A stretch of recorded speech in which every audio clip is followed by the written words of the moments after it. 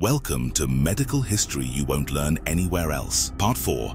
Uncover the mysteries of Celsus's medical texts, Dioscorides' herbal encyclopedia, and the world's inaugural holistic hospital. Let's start with 25 AD. Celsus, a renowned medical scholar, introduced groundbreaking surgical and treatment methods, setting the stage for modern medicine. In 70 AD, Dioscorides, a prominent botanist, released Dem Materia Meda, cataloging over 600 medicinal plants and forging a union between nature and healing. Advancing to 431 AD, Sri Lanka introduced the world's first holistic hospital, marking a milestone in integrated, comprehensive care for body and soul. Embark with us, unveiling milestones, echoing the relentless evolution of medical discovery and innovation. Remember to follow and subscribe to catch more fascinating medical history.